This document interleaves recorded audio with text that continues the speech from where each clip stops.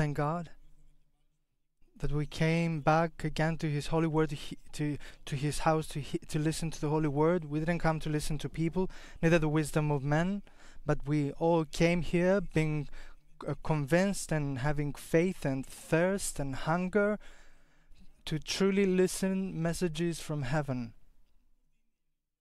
And that's the truth, my brethren, that we have to pray, because that's not easy. Whoever comes up on this pulpit, it's not easy for him.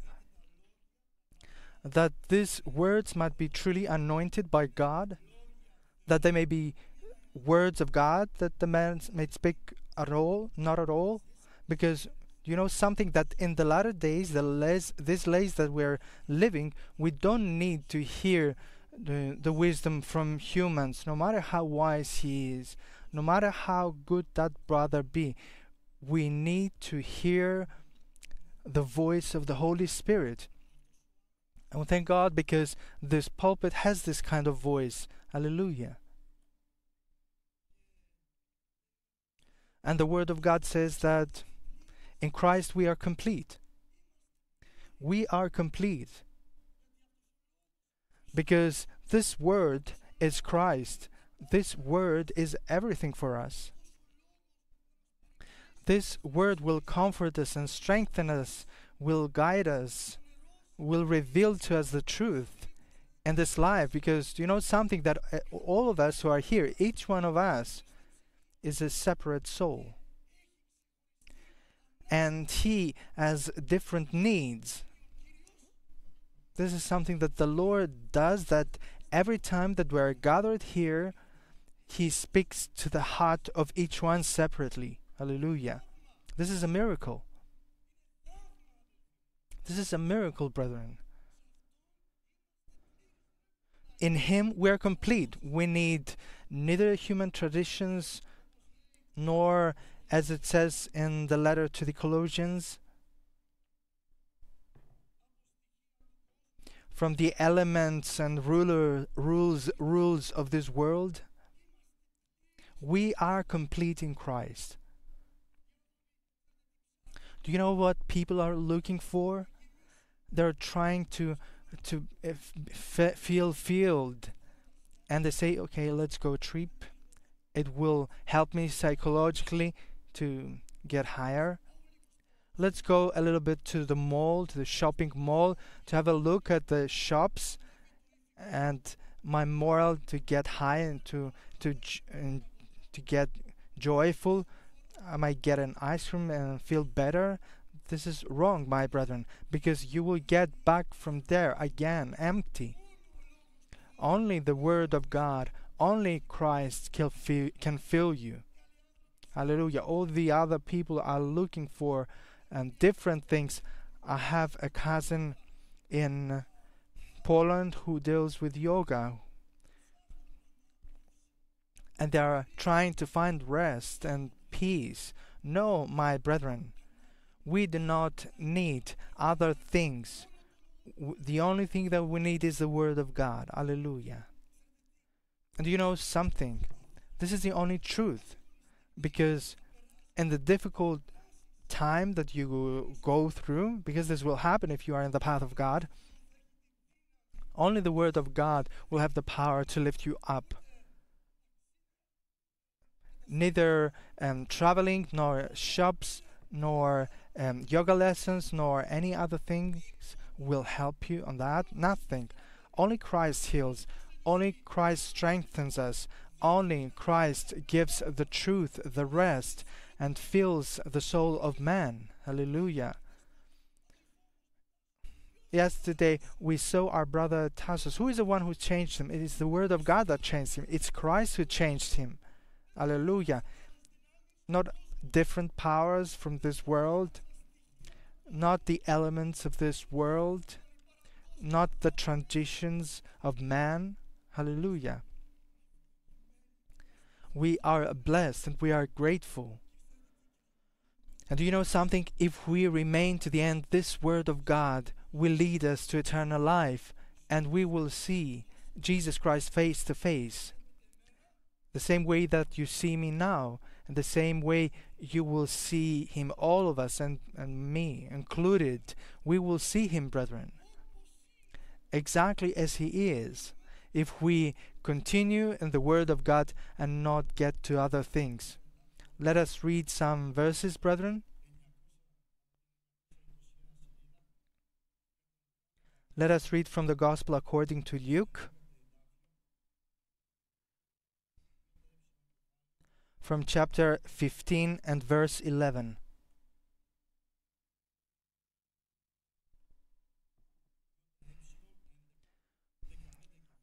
Chapter 15 and verse 11, from the Gospel according to Luke.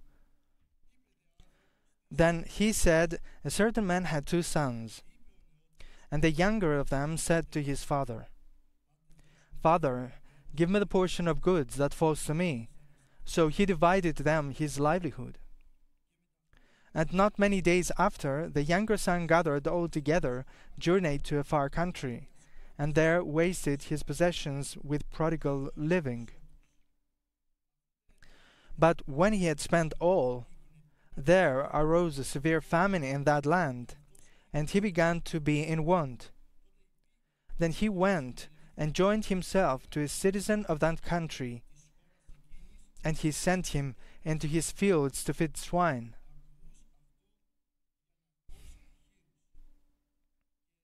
And he would gladly have filled his stomach with the pods that the swine ate, and no one gave him anything. But when he came to himself, he said, How many of my father's hired servants have bread enough and to spare, and I perish with hunger? I will arise and go to my father, and will say to him, Father, I have sinned against heaven and before you, and I am no longer worthy to be called your son. Make me like one of your hired servants. And he arose and came to his father. But when he was still a great way off, his father saw him, and had compassion, and ran and fell on his neck, and kissed him. And the son said to him, Father, I have sinned against heaven and in your sight, and am no longer worthy to be called your son. But the father said to his servants, Bring out the best robe, and put it on him, and put a ring on his hand, and sandals on his feet. And bring the fatted calf here, and kill it, and let us eat, and be merry. For this my son was dead, and is alive again. He was lost, and he is found. And they began to be merry. And also let us read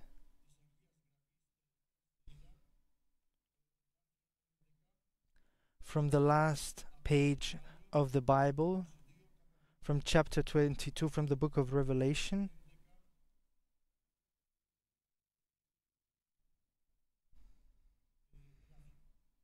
From verse 11.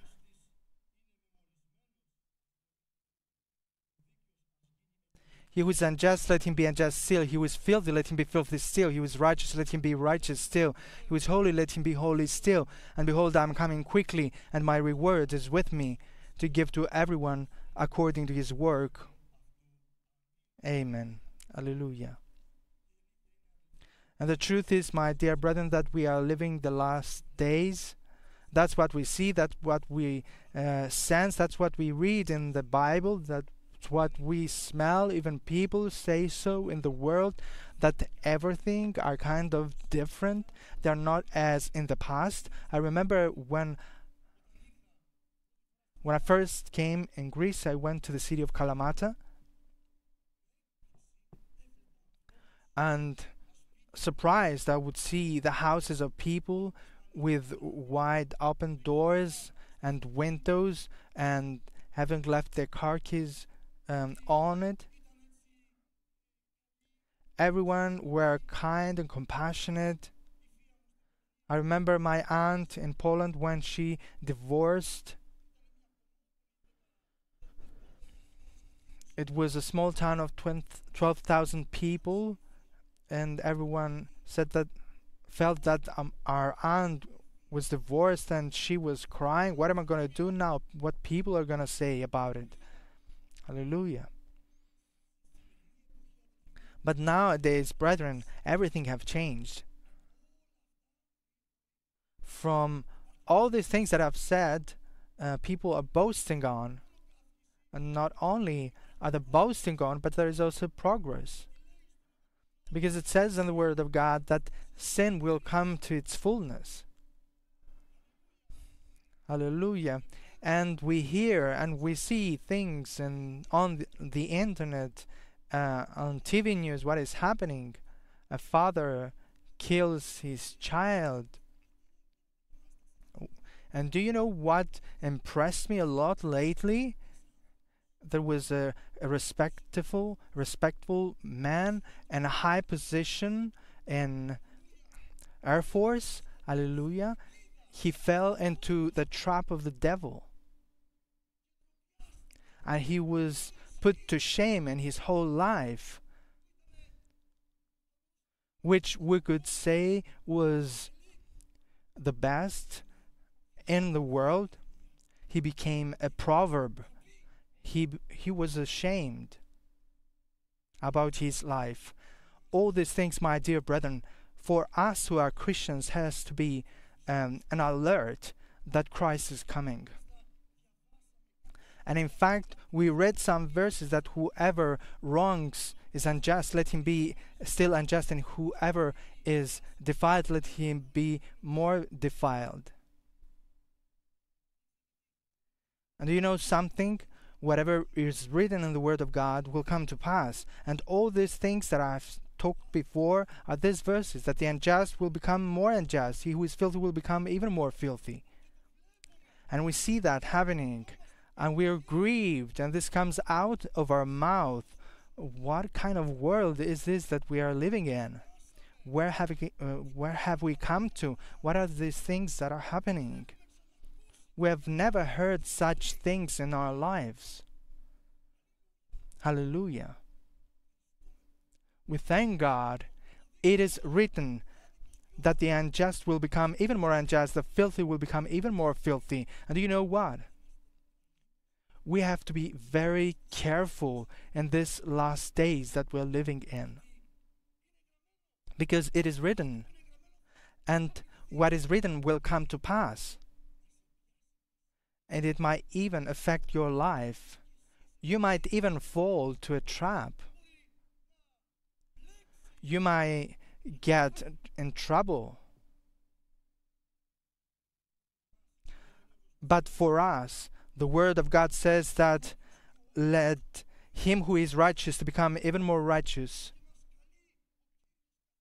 And the Lord is calling us daily with the Word of God here in this church, and He's calling us of what? He's calling us unto holiness.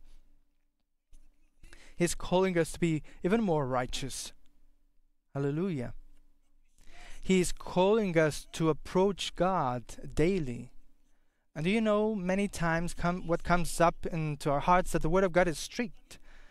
When Christ said to the disciples that whoever will not eat my body and do not drink my blood, he does not have eternal life, because I will not dwell within him and he within me.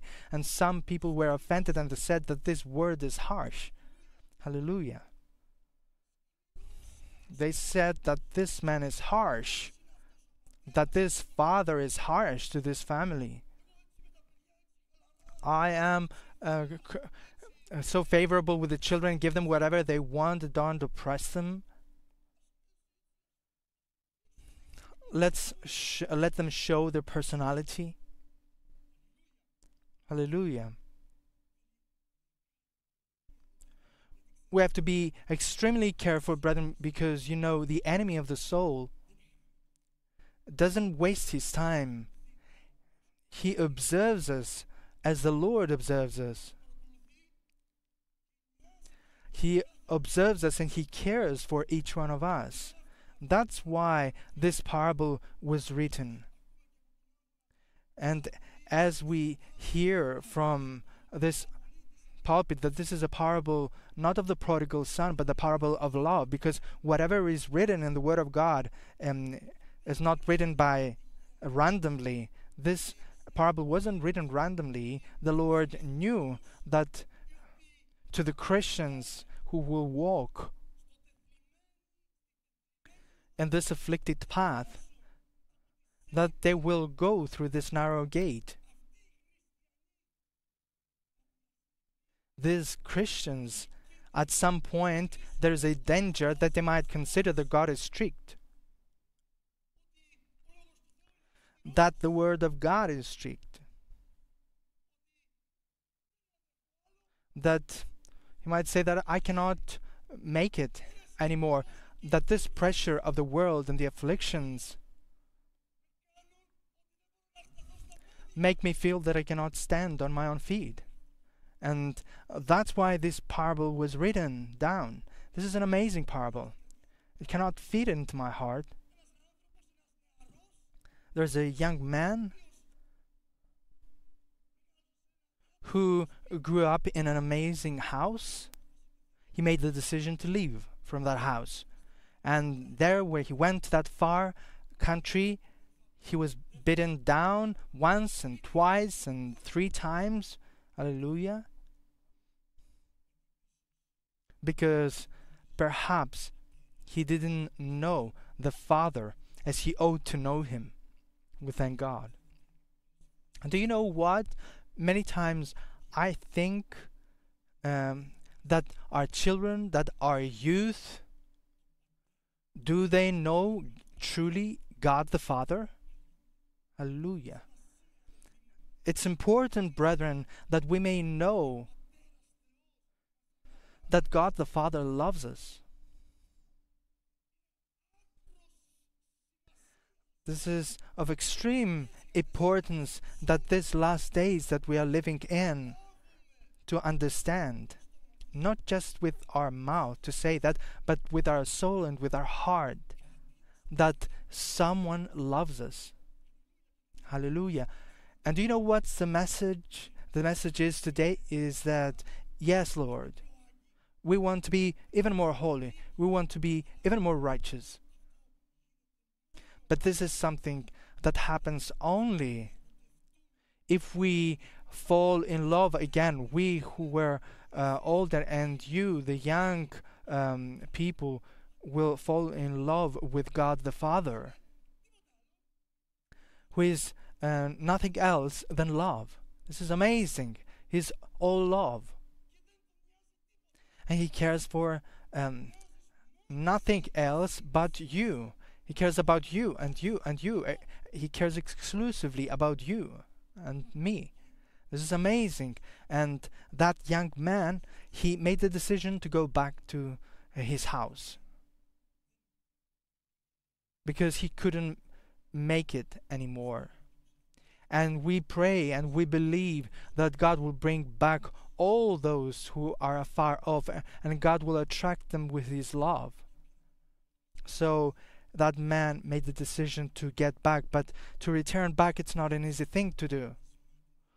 To escape from the bonds of the devil and the chains of the devil, it's not an easy thing. And on this way, or to his return, imagine this son of the father to go back and to think, how will I appear there to that house? How everyone will see me? What a shame that this is. And what will the father say? And he heard in one ear, let it all go, just get a random job and go back. And on the other ear, the voice of the Holy Spirit, do not grow weary, go back to your house. Hallelujah. And along all this path of this prodigal son, of this fool son who lost his mind,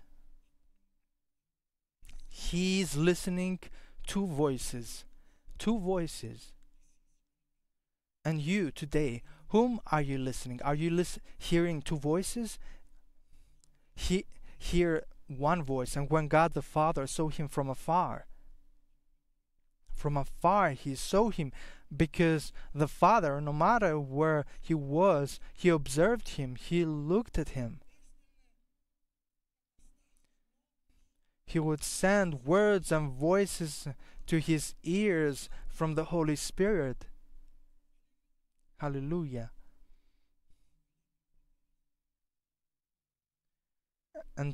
And the Father could see this wearisome, this afflicted and disappointed and ashamed man, the Son, to go back.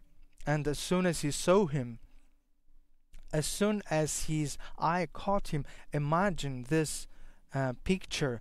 An old father, how old could he have been? 70, 80 years old? But anyways, he ran towards him, and the Word of God says that he fell into his shoulder and kissed him.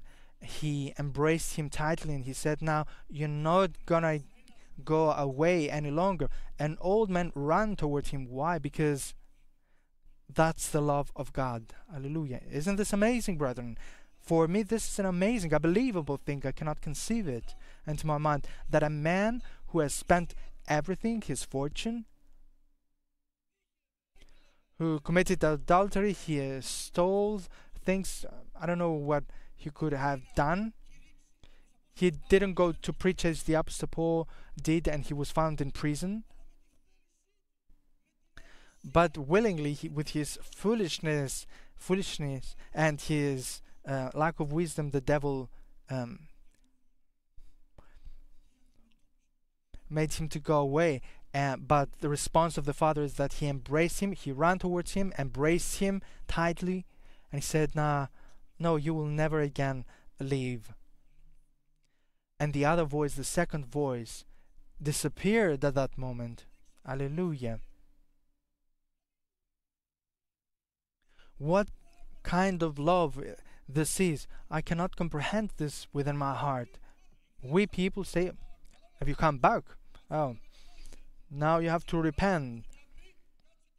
Now sit there in that corner, don't speak." Not, my brethren. God the Father never will do that. Have you understood that, young man? Have you understood that, young brother, young sister? No matter what you'll do, you should know in your life that this God the Father is full of love. And this love will never quench.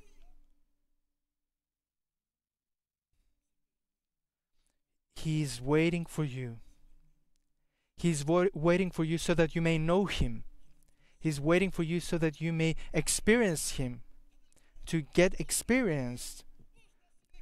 Brother, how can you stand and continue? Do not lose your life.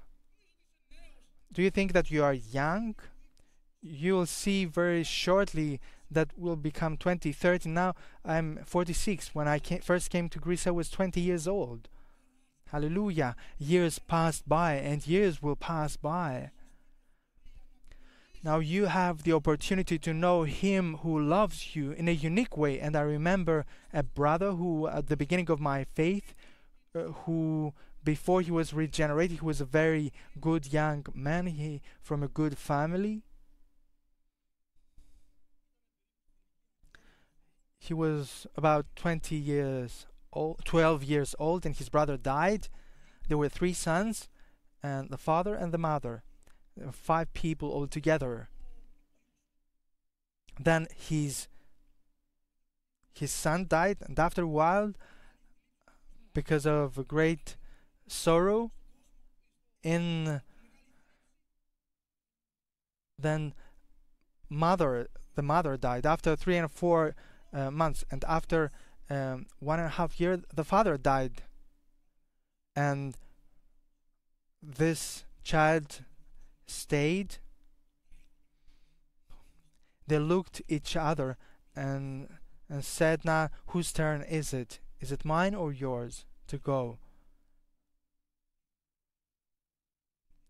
And every time till he was regenerated, yes, there is God there is eternal life, but God is strict, but God the Father is strict. But know today that if you will approach Him, then God will reveal to you His love. He will show you that He loves you. And when he was regenerated and baptized in the Holy Spirit, then God showed him a vision that he was in a big room. He went through a big door and he felt fear. And in that room, in a desk, was sitting with a strict look someone, and he was afraid. What is he gonna tell me now? How am I gonna face him? Hallelujah. So he who was sitting behind that desk, he walked around, he opened his embrace, and he embraced him, he smiled, and that brother was lost in the love of God the Father. Hallelujah. Amazing. God will show you this. Ask it from Him. Ask it, my brother, my sister. Do not lose your time by spending your time online and spend your time with things that have no meaning, that don't lead you anywhere. While you are in affliction, you will empty yourself. And do you know what? And the Word of God confirms that, and I would like us to read